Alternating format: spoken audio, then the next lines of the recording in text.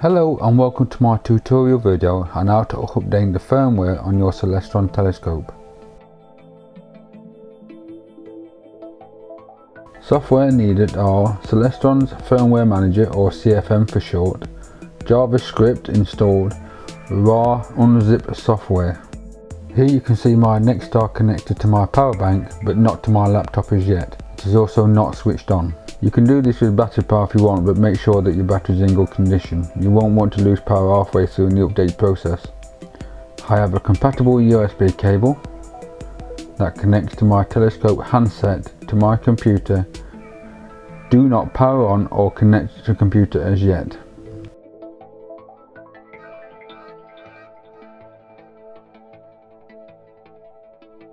If you have all the software already downloaded, then skip this bit. Let's download the CFM file from Celestron and go to the address shown or find it in the search engine.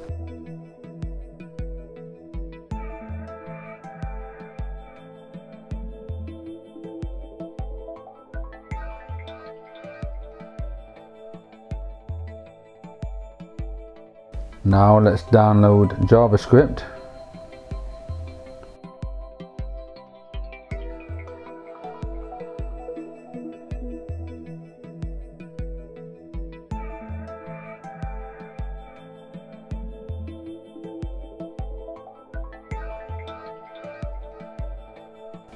Check it's been downloaded. Right, I've already made a shortcut to both downloads to my desktop. Let's start by unzipping the CFM file to your desktop.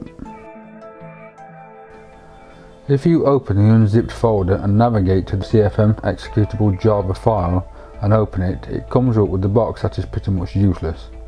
It should, however, start CFM software instead. To do this, we have to install Java.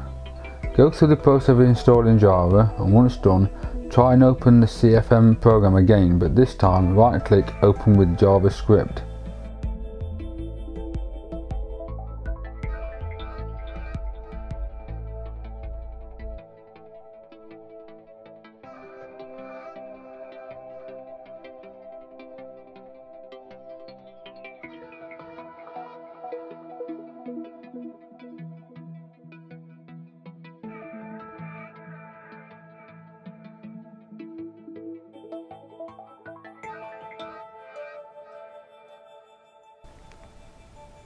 Again, it does not work. It comes with an error shown.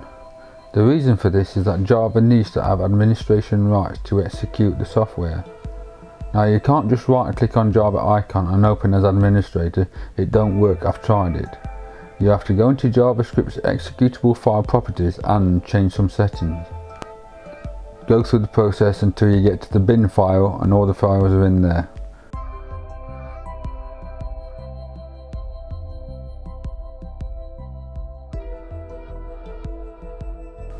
Right click each one in turn and go to Properties.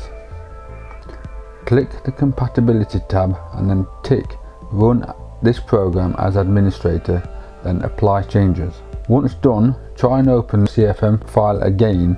Remember, right click Open with Java.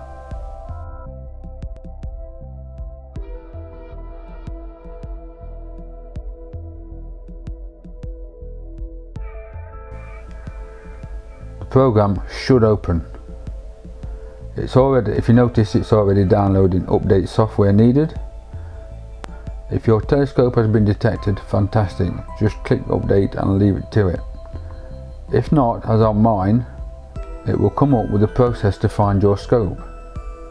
This don't work. It says connect your telescope to your computer with the cable.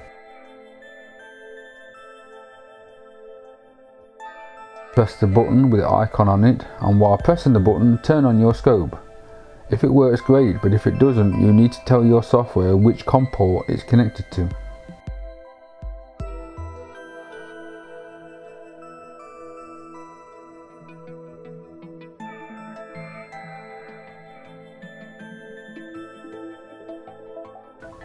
Turn the power off your scope, unplug your USB cable from your computer only. You need to tell your software which COM port it's connected to.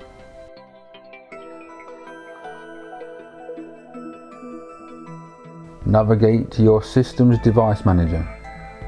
With your device manager open, reconnect the USB cable and a new device should appear in your port, COM and LPT section.